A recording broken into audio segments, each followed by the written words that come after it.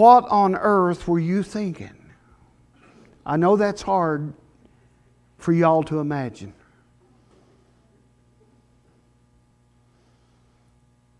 But she did. I think she had some kind of weakness or something. I don't know what it was.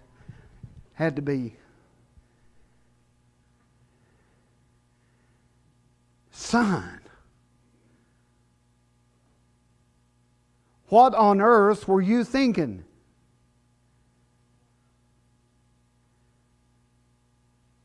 I guess that was really the problem. I wasn't thinking.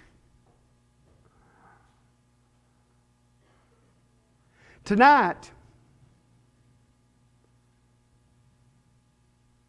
we're going to think about what on earth is in heaven. Did you think about that during the day when I mentioned it, those of you who were here this morning? Is there anything on earth that's going to be in heaven? There really are. In fact, I have found 5. We're going to see them in this text. This beautiful, beautiful picture around the throne of God in the Revelation. Revelation chapter 5 and verse 1. And I saw in the right hand of him that sat on the throne a book, written and on the backside sealed with 7 seals. And I saw a strong angel proclaiming with a loud voice, "Who is worthy to open the book and to loose the seals thereof?" And no man in heaven, nor in earth, neither under the earth, was able to open the book, neither to look thereon. And I wept much. John wept because he understood the significance of this unopened book. He said, I wept much because no man was found worthy to open, to read the book, neither to look thereon. I love this verse. Verse 5. And one of the elders saith unto me, Weep not. Behold, the Lion of the tribe of Judah, the root of David, hath prevailed to open the book and to loose the 7 seals thereof. And I beheld, and lo, in the midst of the throne and of the 4 beasts, and in the midst of the elders, stood a lamb, as it had been slain, having 7 horns and 7 eyes, which are the 7 spirits of God, sent forth into all the earth. And he came and took the book out of the right hand of him that sat upon the throne. And when he had taken the book, the 4 beasts and the 24 elders fell down before the Lamb, having every one of them harps and golden vials full of odors, which are the prayers of saints. They sung a new song, saying, Thou art worthy to take the book and to open the seals thereof. For Thou wast slain and hast redeemed us to God by Thy blood out of every kindred and tongue and people and nation, and hast made us unto our God kings and priests, and we shall reign on the earth. And I beheld, and I heard the voice of many angels round about the throne, and the beast and the elders, and the number of them was 10,000 times 10,000, and thousands of thousands, saying with a loud voice, Worthy is the Lamb that was slain to receive power and riches and wisdom and strength and honor and glory and blessing. And every creature which is in heaven and on the earth and under the earth, and such as are in the sea, and all that are in them, heard I saying, blessing and honor and glory and power be unto Him that sitteth upon the throne, and unto the Lamb forever and ever. Now you talk about a scene or a setting that should excite us as children of God. John saw in vision a hopeless situation. That's why he wept. There was no one worthy. But all that changed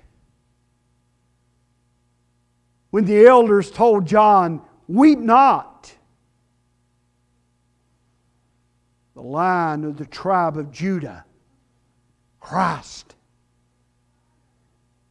He has overcome. He is therefore worthy to open the book. And there was great merriment, rejoicing. The scene in heaven goes from one which is dismal, heart-rending, to one of glory. So much that John assesses it like this. He sat back and he said, worthy. Worthy. To all honor and praise and glory we esteem He who sits upon the throne and the Lamb who has prevailed. What a scene. Now from these verses, we're going to find, I found 5. We're going to find 5 things that are very, very typical to us. There are 5 things that we're aware of down here. There are 5 things that we see almost on a daily basis. They're very familiar to us down here. And when we get to heaven, they're going to be up there. Let's look at them. S words tonight. Yeah. The first thing that I wrote down is the fact, and I'm thrilled about this, there's going to be singing in heaven. That made me very, very happy. There's going to be singing in heaven. Verse 9 says that they sung a new song. They have a choir. They assembled a choir. It's made up of 24 elders. For identity purposes, these elders are representative of all the redeemed through all ages, going all the way back in the Old Testament, looking all the way forth unto that last person who will be saved. These 24 elders who comprise or make up the choir, they're doing the singing. And they're singing a new song. I am personally thrilled that we're going to be singing in heaven. My wife and one of her girlfriends went to Sevierville Thursday and Friday. NQC, the National Quartet Convention, was doing a program there. It was a highlight. My goodness, everybody Everybody who's anybody in Southern gospel music was there. Kingdom Heirs were there. Greater Vision was there. Hopper Brothers were there. I mean, just everybody in the business. Triumphant, Tribute, everybody in the business, except the Brotherhood. We didn't make it. We didn't get called. But anyway, everybody else was there. And I've been out mowing all day and I'm tired and I'm wore out. And she's sending me videos.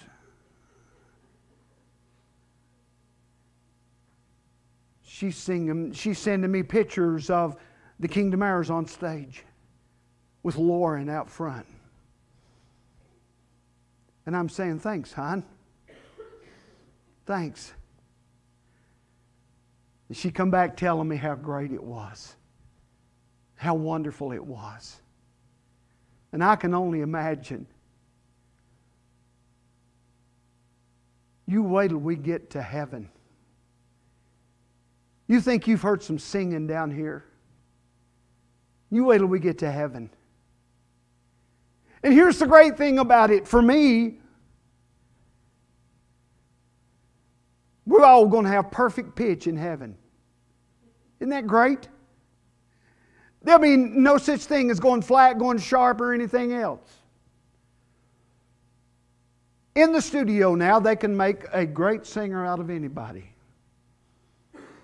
There's a program called Pro Tools. And it actually chronicles your voice pattern, where you peak up here and where you're peaking down low.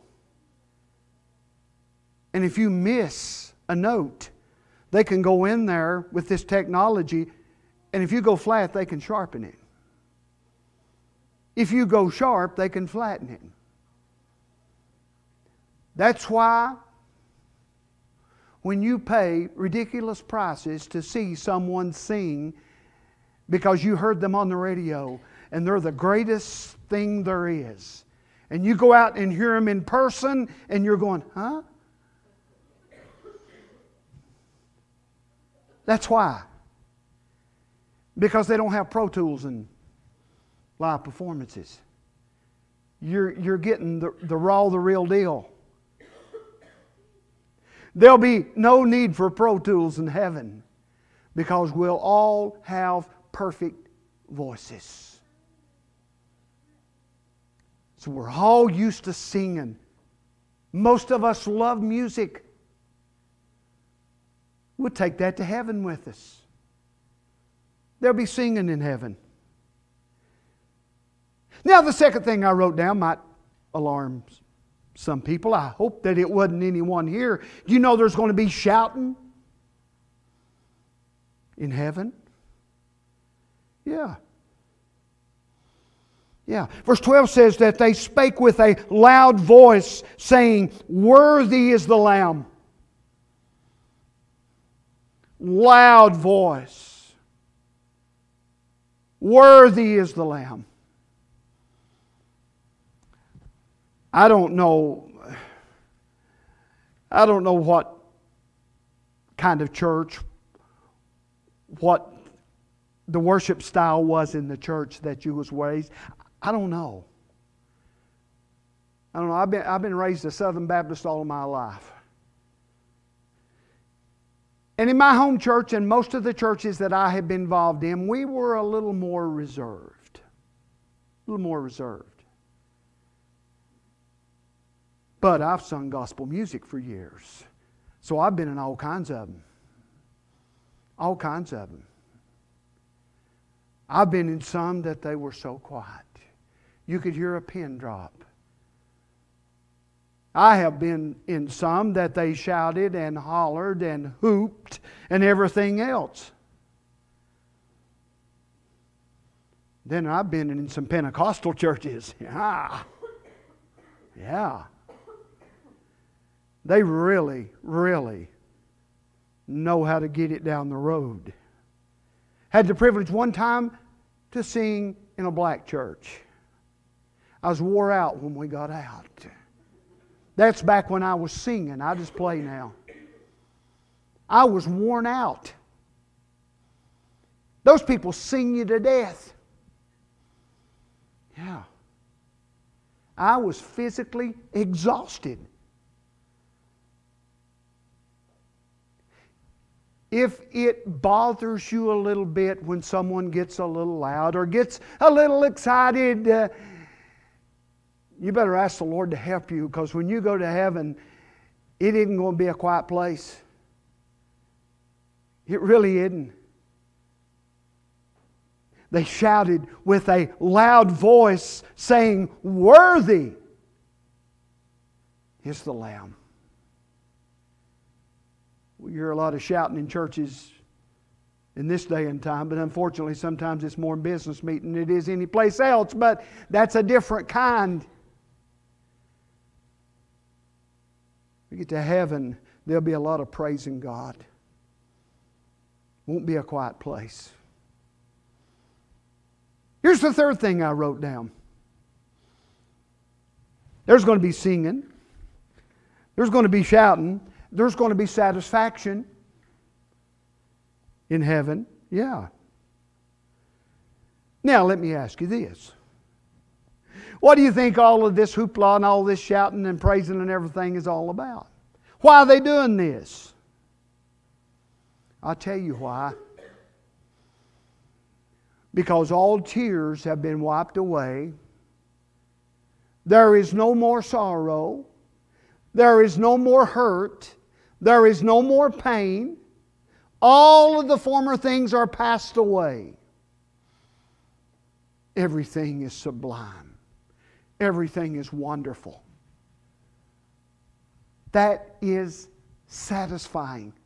Now we get glimpses of satisfaction down here. Sure. There's a lot of dissatisfaction. I get that. But let's stay on the positive.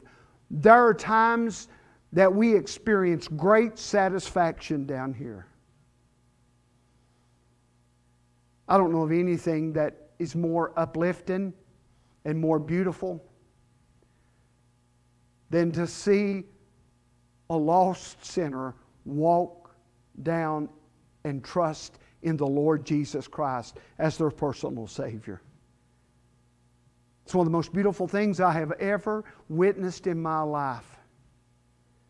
But let me tell you, if that person is your spouse, if they are your parent, if they are your child, if they are your brother, your sister, your aunt, your uncle, it means even so much more. It thrills your heart. It brings immediate satisfaction. I've been able to stand and watch young people walk down an aisle, give their heart and life to Jesus, and look back in a congregation and seeing their mom and dad sitting there, their grandparents sitting there, tears just flowing down their face. We know something about satisfaction in this life on a spiritual level, but we don't know anything compared to the way it's going to be in heaven, because everything will be perfect. Everything that we consider bad or dissatisfying, we'll leave that all behind. There'll be singing. I'm glad for that. There'll be shouting. Yeah. There'll be satisfaction. Fourthly, and this one may surprise you, do you know there'll be salvation in heaven? You say, Ronnie, you mean people are going to get saved in heaven? No. No. But the very fact that they're in heaven means that they have had a salvation experience. You see, that's something that those of us who are redeemed, we have down here. I have present day salvation. Right now, I have it. I'm not waiting on it. I'm not going to get it when I die. I have it right now. And when I go to heaven, I'm going to take that with me. There's going to be salvation in heaven. Go back to that new song we were talking about. They sung a new song. You know what it was comprised of? Had a great message in it. It was comprised of the fact that God hath redeemed us with His precious blood. The very fact that we're in heaven is because of what our Lord did for us at Calvary. I have sat back more than once and marveled at the writing ability of someone to be able to put into words some great spiritual truth. I've just been in awe at that. That's the kind of thing that the choir was singing about in this new song. People have said, is it going to be this? Is it going to be that? I don't think it's going to be anything we know down here. Somebody said one time in the pulpit it was going to be Amazing Grace. Amazing Grace is not a new song, folks. It's been around a long time. I love what it says, but it's not a new song. This one is brand new, the one they'll be singing. And you can imagine what the content, what the lyrics of this song are going to be like. Because it's going to magnify the Lord of glories. It's going to give honor and praise and glory unto Him. We're going to realize that the only reason that we are there is because of what He did. Yeah. There'll be salvation in heaven. I know. Because I'm going to take mine with me. Yeah. Now, save the best for last. There's going to be singing in heaven. That's great. There's going to be shouting in heaven. There's going to be satisfaction in heaven. Nobody's going to get to heaven and say, you know, this just really wasn't what I thought it was going to be. No, we're going to be perfectly satisfied, believe me. There's going to be salvation in heaven. We're going to take it with us. But here's the final one. There's going to be the Savior in heaven. And I say unto you unequivocally, if there wasn't any of these other things there, that would be worth it all. In verse number 6, John saw a lamb which had been slain. You don't have to be a great student of prophecy to know who that lamb represents. It's the Lord Jesus Christ. It was a lamb that was slain. And as you read this text, you can't help but see that this slain lamb is the centerpiece of all of heaven. He's the centerpiece. He is the focus. It is my personal conviction that when we get to heaven and see our Lord, there'll be scars. There'll be a tear, a riveted place in His side. There'll be scars in His feet. Perhaps even on that precious brow where that crown of thorns was thrust down on His head. You say, couldn't God have fixed that? Couldn't that have been taken care of with a surgical procedure? Yeah.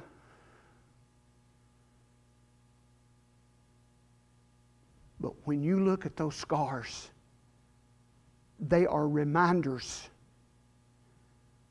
of what our Lord went through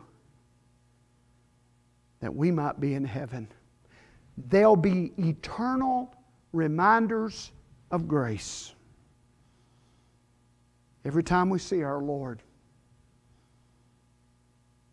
it's going to remind us of what He went through, that our sin could be forgiven. 5 things that we're very familiar with down here. They're going to be in heaven. They're going to be in heaven. My, my, my. What a place that's going to be. If tonight you don't know the Lord Jesus Christ personally,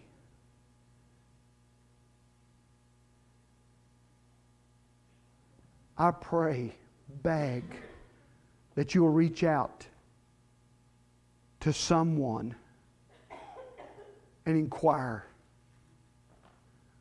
about what is required to have eternal life. Because the only way you can know and have assurance that heaven is yours is to know the Savior who made it all possible. And child of God, if you're a Christian tonight, and if you're a child of God, you are, rejoice in that fact. But by the same token, be so grateful, be so thankful that you want to live your life in such a way that brings honor, praise, and glory unto Him every single day of your life. And Larry's challenged us 2 or 3 times, and it means so much that you don't want to tell somebody about the Will Graham Crusade. You want to take them with you. You want to take them with you. You be ready at so-and-so. I'll be by. I'm going to pick you up. Let's bow.